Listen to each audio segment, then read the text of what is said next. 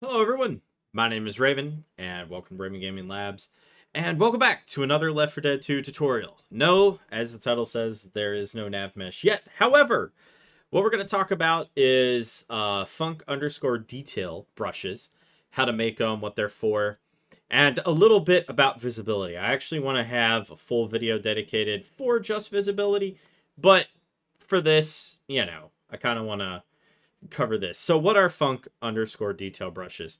Well, basically, the way that a very simplified overview of how Left 4 Dead calculates visibility, objects you can see, is it takes into account brushes, and things on the other side of brushes get blocked. Now, there are things like area portals and stuff, which cover later, but effectively, if you just take all your brushes and, you draw in, or sculpt in, I guess you could say, just a whole bunch of detail. Like, for example, let's say you had like columns and pillars and all that good stuff, right? Well, you probably don't actually need those blocking visibility because the room they're in, the walls, will actually do the job, and they're probably not going to be big enough to actually, quote unquote, provide proper visibility. But if you don't make them a funk underscore detail, then the problem you're going to run into is the problem you're going to run into is that the vis tool, when it runs, and I'm going to show you that here, which is this tool right here, when it runs, it's going to run through and it's going to calculate everything, and it's just going to suck up time that it doesn't need to be doing. So let's go ahead and let's actually make like an overhang right here. And let's also add in some columns and stuff. Now, this is a very small map, so it actually, does, compute fairly fast. But still. Okay, so we'll make sure in brush mode. And we're just going to drag out. Yeah, we'll just go way over this way, I think. And then we'll go right here. And we don't need it to be that tall, I don't think. Do want it to go all the way over, though. Awesome. And then we'll hit enter. And you can see that we have ourselves a lovely little brush there, and we're clipping through. We don't want that at all. And now we're going to double click it. Okay, well, when we double click it, it's just a regular brush. So what we can do is we can hit Control T, and now it become a funk detail brush. And then we'll hit apply. And you'll see that there's nothing in here. There's no flags, no inputs, nothing. Now, if you don't have collision and so forth and things like that, what you're going to want to do is go to map. Okay, maybe not misclick though. Map properties. No, wait, I was actually in the right spot. Yes, you want to go to tools, options. There it is. Default solid entity class. You want to pick and make sure it's funk underscore detail.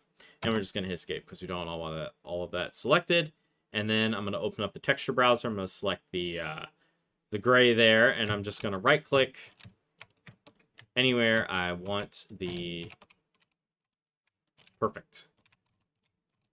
Okay, and now another thing that we can do is we can add in a pillar. So I'm just going to switch back over. I'm going to change the block type to a cylinder. I think I'll make it like 16 or so. It's a little over the top, if you will. But that's okay. And I definitely don't want it to be that tall.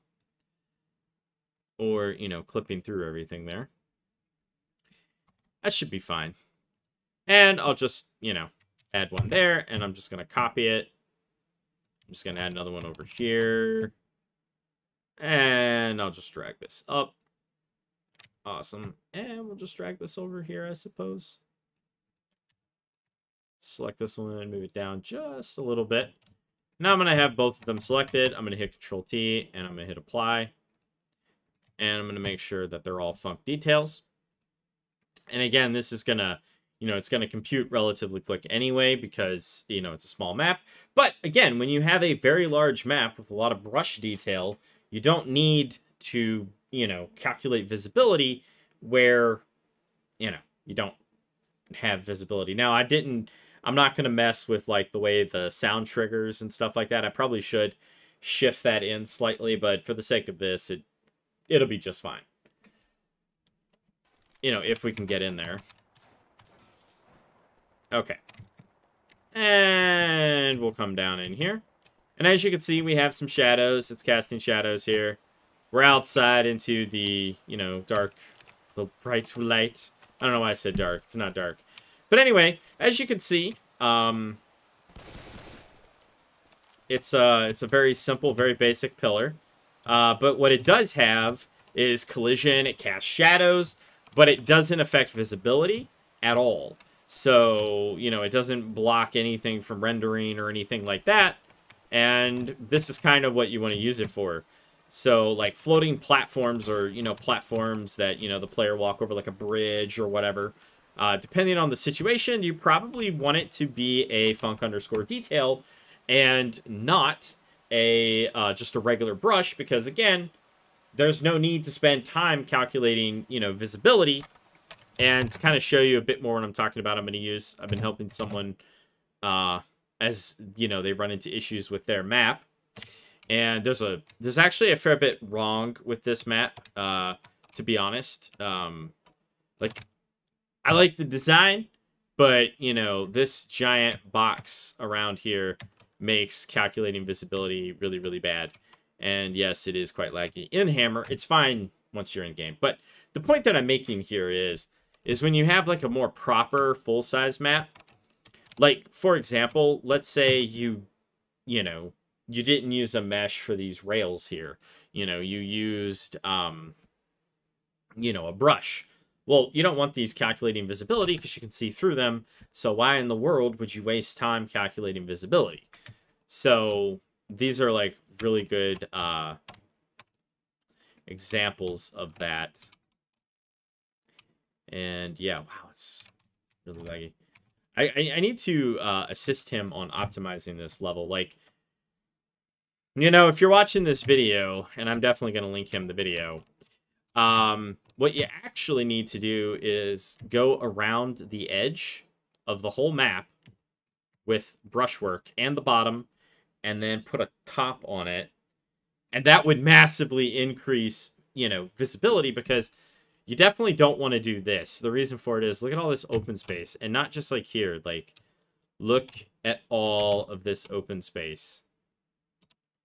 Yes, it by the way, this map takes quite a while to calculate the visibility. And the reason for it is there's so much massive amounts of open space. So all of this just needs to be redone. But I'm going to assist him with that later. But for now, you know, it's not a bad map, though. Like, having walked around it and all. Like, I like the art design and all, but not super nice to, you know, quick iteration, visibility, and all that good stuff. Anyway, so thank you all for watching. Don't forget to like, share, and subscribe. And do remember that, you know, you definitely want to use, you absolutely 100% want to use func details on anything that's not going to, you know, be required for visibility. Anywhere you can get away with it, definitely do. I will see you all in the next one. Y'all have a good one. Hey everyone, thanks for watching Raven Gaming Labs. Thanks to all the members and viewers who make RGL possible. Be sure to like, share, and subscribe, and don't forget to hit that bell so that you can be notified. If you want to become a member, hit the join button or link in the description below. Members get early access to videos, member-exclusive content, and more. As well, don't forget to join our awesome community over at Discord. Y'all have a good one.